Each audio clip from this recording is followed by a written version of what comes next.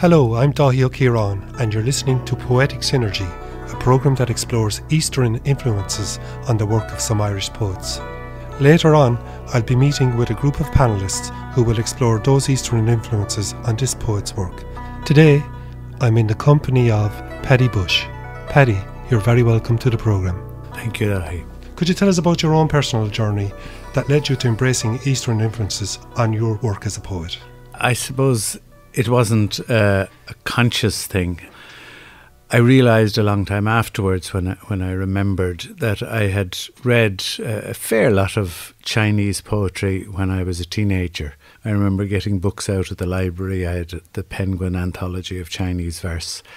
And all of that really had faded into the background. I hadn't read it for years. And then in 1999, my son was teaching English in Korea for a year, and myself and my wife decided to go and visit him. It was really an excuse to travel.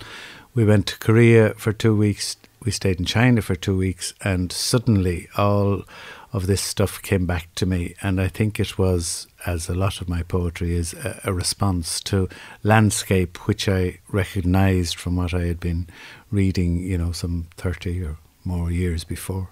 What was the experience like of looking at the landscape compared to the imaginations of the teenage boy back home in Ireland? Did it live up to your expectations? It far exceeded them. I think we've all absorbed a cultural landscape of China in a way, the Chinese painting and so forth. So it was like walking into a pictorial landscape, a cultural landscape, which had been imagined before, and there it was, real with real people with bicycles and the odd car. I found it wonderfully exhilarating and imaginatively very liberating and enabling. All of this happened without my realising it until it had happened. So it came to you unconsciously, and I noticed in your description of the landscape in China, you said this magnificent landscape swept before you. And I know that you live in Kerry and that you have a view of Skellig Hall. I was entranced by the steps on Skellig Michael, and I know that Chinese monks have a habit of sweeping up steps. I was just wondering, was there some sort of connection there for you? Everywhere I go, I can be reminded of Skellig. I distinctly remember walking in Nepal about 18 months ago, and part of the walk that had stone steps on it. It was close to a village, and there was a particular curve as it went up a steep part of the mountain, and for a few seconds I thought I was in Skellig. And then, of course, in the high places in the east, particularly in Nepal, very often there is a monastic presence with the kind of life, in a 21st century setting, but the kind of life that was very common in Irish monastic things in the early Christian period there in contemporary terms. So those things echo against each other. The two come together in a synergy. To me, landscape gives rise to almost every poem I write. Okay. That may be a political poem, it may be a love poem, it may be purely a descriptive poem, but almost every poem I've ever written I can identify with a particular place. One of the things, I suppose, that you learn to look at the politics, to read the newspapers. There are always English language newspapers, be it in China or whatever, and to see the concerns of the people who live there, and to observe the politics of the place, and I mean politics in the broadest sense, in a critical way, to go behind the cliche. And I think that's important. But it's important in our own lives at home as well. And that's something that struck me from reading through your poems, is that there's an anti-establishment sort of rebel aspect to your writing. And is that something you would say that you've brought as an Irish person to China and Nepal and the Himalayas? Or No, I absolutely would not make any large claim like that. I wouldn't even think of myself as particularly rebellious or anti-establishment. I'd be mildly left-wing.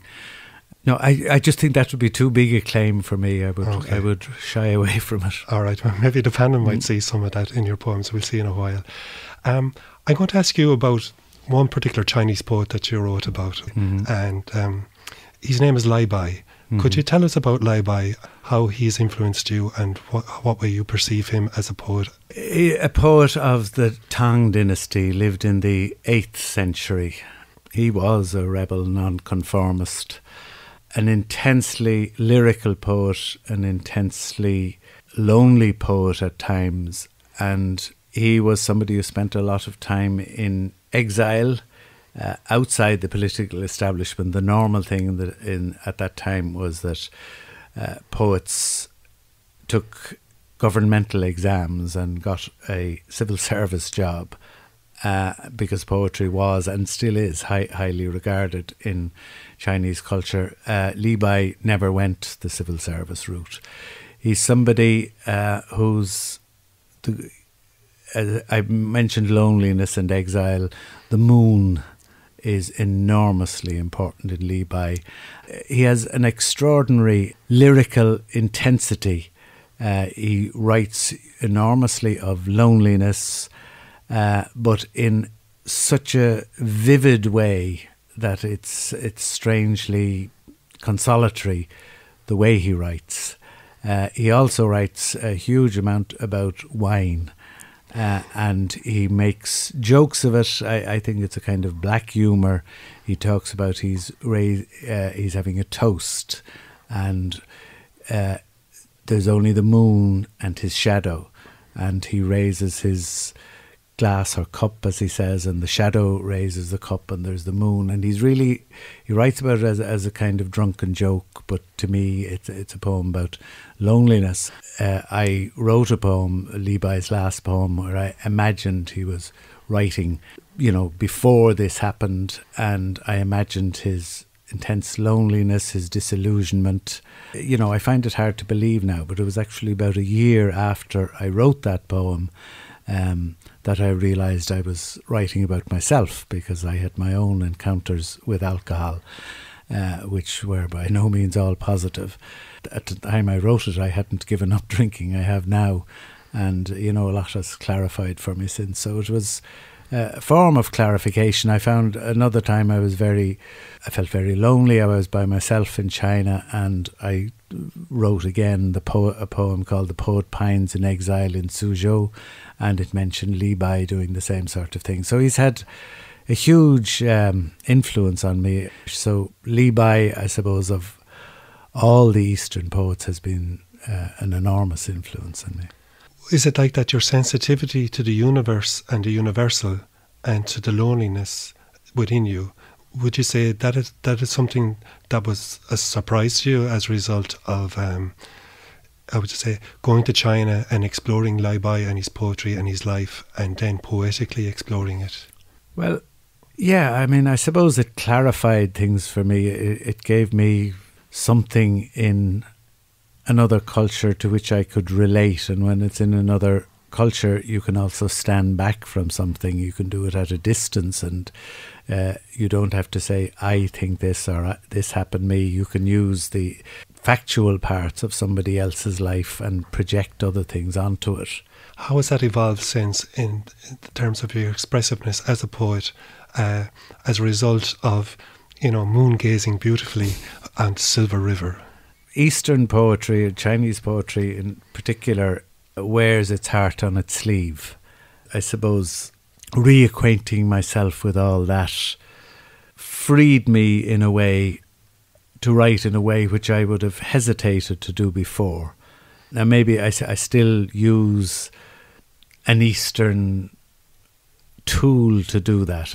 My most recent book is called My Lord Buddha of Cartagena. Now, Cartagena is out in the sea, just out from my house.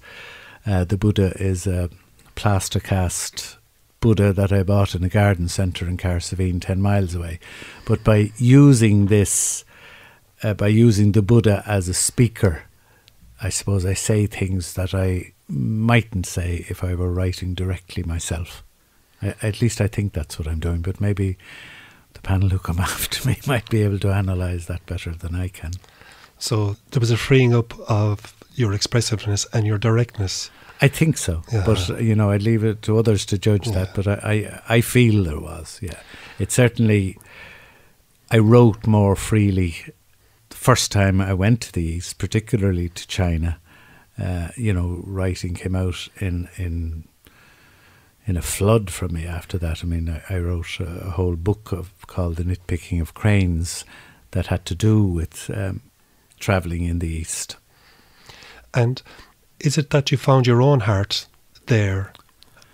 No, I would think of that as too big a statement. I found an aspect of myself there, or maybe not found it, but something freed it. You talked about the hermit and, the looking at the universal earlier on, and there's an entrancement about the way that you write poetry, and there's also a femininity to the way that you write poetry. Would you say that got stimulated through the writing that you did after your experience in China, or was it something that existed before? No, I think it existed before. I mean, I suppose, going to China and Nepal, places east, maybe they were the whole key, but, maybe it was a development within myself as well. I think as we get older, if we develop properly, which I hope I'm doing, the more inhibitions you can learn to lose. I think the more aspects of yourself you can express in writing, and the more aspects of the world you can express in writing. And maybe as a younger person, I was too tight-arsed to do that. That's a wonderful thing to be able to celebrate, is this freeing up and actually being able to... You talked about sweeping and curving earlier on, so maybe the feminine aspect of you as a poet became free in the process of, you say, engaging and exploring the stimulus that you I would hope so, yeah. Yeah. I was wondering, Paddy, would you mind reading one of your poems for us? Sure. The Long Dance of Thulo Shibru. Hoard this, the sheen of starlight on mountains, as it was and as it will be here at the present time. The name of the village also, hoard it, seeing that the long dance is how it translates, and look, see the long procession of summits, step after step linked in snowy stateliness, the reel of stars knocking frosty sparks from the huge floor of the sky above, and her own ring whirling around the moon as terraced fields step out under her light. Hoard all this for yourself, and hoard also the memory of the wedding that welcomed you into its own long celebratory dance, when you chanced by these parts for the first time last year, and hoard the memory of the young couple anointed with butter for prosperity all through the day. Hoard this, and hoard the monks chanting this afternoon sutras for the quiescence of the soul of the newly dead, while in the porch the young lama proudly traced the wheel of life that flowered by the monastery door, traced especially those hells whose blacknesses in our own deceiving we conjure from the light. Hoard, my treasured self, the dawn of each present day on the darkness you made of the light within yourself. Hoard your own brightness for the rest of the days of your life, and the long dance unbroken to the very borders of time. Thank you so much, Paddy, and thank you so much for anointing us in butter. I really love that. Thank you, Daithaí. To celebrate the connective synergy in Paddy's work, I'm joined by Peter Denman from the Department of English in NUI Maynooth, and the poet and member of Éisteanna, Daithaí O Ciaran. You're all very welcome to the programme. Good Mahigut, or Guru Mahigut, I should say. I was wondering, Could we begin a discussion where we could celebrate the connectivity that we've seen in Paddy's poems that have been influenced by the East, and what connections and what uniqueness does Paddy bring as a poet to that before we go on to look at synergy? Well, I think one of the things that strikes me is the reach that there is between the poetry, the place, the culture that I know living here in Ireland, and a culture which belongs to a country or countries that I've never visited, although I do know them through literature. And what interests me is the way in which Paddy brings elements of his experience of China, his experience of Tibet and Nepal, into work which feeds into English poetry in Ireland and relates to that. So that there is something of the exotic, something of the strange, but it is the strange made familiar, as he said himself. And I think it's an unusual richness which it brings. But linked to that also is a quality which he spoke of himself, which is absence. The fact that Li Bai is conscious of a need to reach out for friends. He himself in China is reaching back to Ireland. And I think that that geographical extent does take on an imaginative and visionary quality in his poetry, which I find very valuable. Visionary is a very good place to start. Paddy Bushe is a visionary of the real. It's that mindfulness, that attentiveness that I find so attractive in his work. And I think that comes from the East. You know, he looks at things with a clear-sighted attentiveness. Silence is brought acutely to speech, sparingly and patiently. And like Li Bai, you know, Paddy travels with windswept clouds. He lets whoops of delight at the moon. He is wakened by the scent of flowering shrubs. You know, he has opened himself out to the elemental and the cosmic. And I think that is something that has come from the East. And I'm sure Peter and myself will be discussing in particular that wonderful poem that Peter has already mentioned, the Li Bai poem. Just before we explore the poem, Cathal, Peter talked about how Paddy is able to reach through his attention to detail. You have looked at how he pays attention to the minutiae of the wonderness of what the ordinary around him and can reach the universe. I wonder, is that the synergy that Paddy brings to us as readers, that in some sense he can envision, but in his poetry he's able to carry us on the journey to the cosmic by making it accessible to the reader?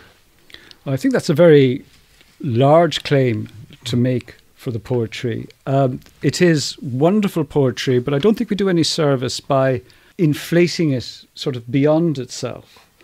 There is, I think, one of the remarkable things about looking at sort of Paddy's career generally is the way in which the work has developed, and talking particularly about his engagement with the East. One of the things that I notice is that he moves from writing, I suppose, as a traveller, fascinated with what he sees. And I think particularly the poems in China, and I'm looking forward to engaging with Cathal about the Li Bai poem in a moment. A lot of the Chinese poems are the poems of an observer. I think that it's the poems that he writes from Nepal and Tibet that have real strength, and that there something has been internalized to a much greater extent, which informs his work. So Peter is talking about the observer, and you talk about what he notices and observes in the Li Bai poem, Cathal.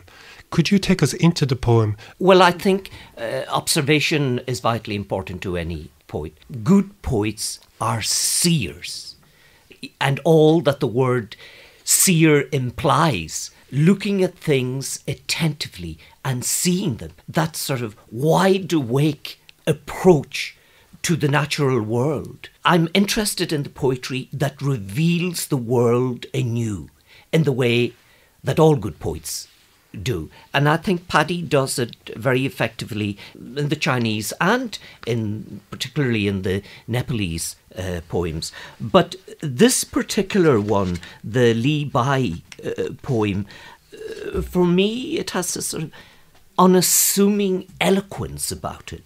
You know, it's scrupulous attention to sound. I admire the lyric artistry of the poem. Here, without raising his voice, a moment becomes vivid, becomes intimate and cosmic. The other thing that I find in the poem that attracts me is the journey motif. Of course, the journey motif is in all the poems, but it is here. The poem is a sort of sightseeing tour of the self. And like the Celts and, let's say, the Hopi Indians, you know, the ritual journey into the unknown is important in the poem. Could you give us an example of such journey and observation that has been awoken in you from the poem? Yes, well, I just like how he place in part 5, for example, place 2 becomes a kind of absence for the wanderer. Even after 60 years, I can still pine for the distant grasslands of my childhood, their huge perspectives along flowered valleys to the high passes, the tents, the cattle bells, the whooping herdsmen. My breath still catches on the pine-incensed road into Sichuan. I sigh day after day for fishermen poling bamboo rafts on the river at Yangshu. And my heart still scales the 100 terraces of Dragon's Back Mountain, where white cranes walk in a dream, entranced by their own elegance. Ah, more wine. The traveller's curse is to ache, to be everywhere, all at once. The wisdom in that as well. You know, a poet in his maturity, if he is good, achieves a sense of wisdom. And I think the traveller's curse is to ache, to be everywhere, all at once. That type of wisdom is something that I find is coming more and more into Paddy's poetry. Peter had talked earlier about a sense of absence, but you're saying that he found place through absence. I just wonder what occurs for you in Paddy's poems, Peter, when you hear Cahill's reflections. I'd have a slightly different take on this particular poem to begin with, Li Bai's last poem. I'd agree that it is a poem about absence. It has these lovely lines like searching the Milky Way for friends. But as Paddy said himself when talking about it, it's a poem which, first of all, has a very personal reference for him as he discovered.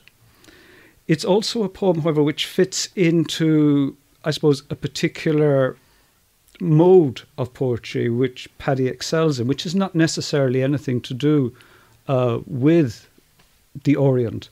I'm thinking of poems like Hopkins on Skellig Fahil, or his poem about Daniel O'Connell, Consular, which are sequences which explore narratively a figure who is identified. And Li Bai, or Li Po, Cahill says, whom we know from the poets of the late Tang, a wonderful anthology from the 1960s, is a figure who has been opened up already, I think, to Western culture.